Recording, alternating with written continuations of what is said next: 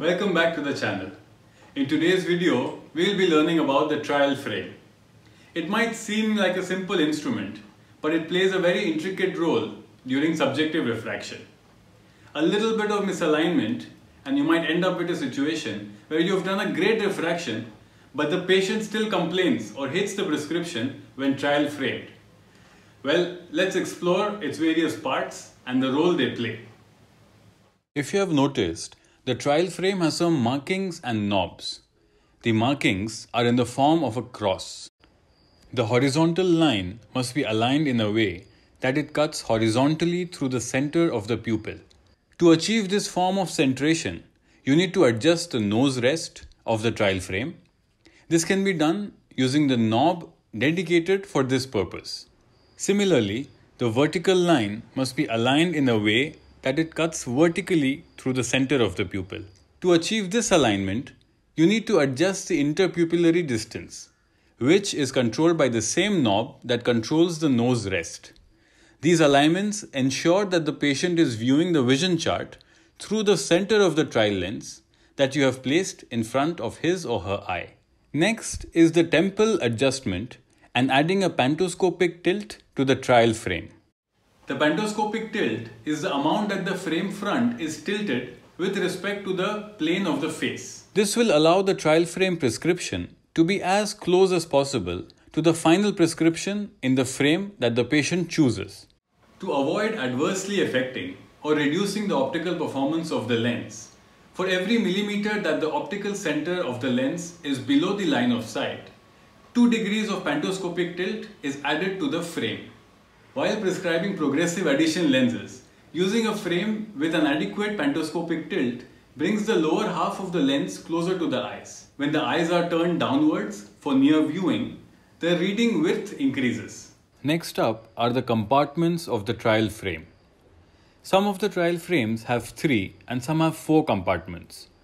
The first compartment we are looking at is nearest to the eye and is used to place high-powered lenses, usually the plus lenses or the near addition lenses used to correct presbyopia. It is essential to place these lenses here because we want to keep them as close to the eye's surface as possible. Increased vertex distance increases the power of plus lenses and in turn increases the magnification that they cause. So, for example, when this lens is held at the optimum vertex distance, say approximately 13 mm, its power is plus 2 diopters. When we move the lens farther from the eye, its power gradually increases and now it might be somewhere around plus 2.5 diopters or plus 3 diopters. We need the vertex distance formula to calculate this. Hence, you should always try to keep any type of lens as close to the eyes as possible. In the second compartment of the trial frame, we place the spherical lenses. The third compartment of the trial frame must be exclusively used for cylindrical lenses because, unlike the spherical lenses, these need to be adjusted precisely on an axis. Hence, the axis dial lets us know which axis the cylinder is placed at. The fourth compartment we are looking at is placed farthest from the eyes.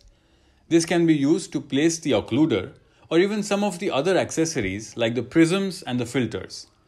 This compartment allows accessories to be added even for those who have a prescription and need some kind of lenses in the other compartments.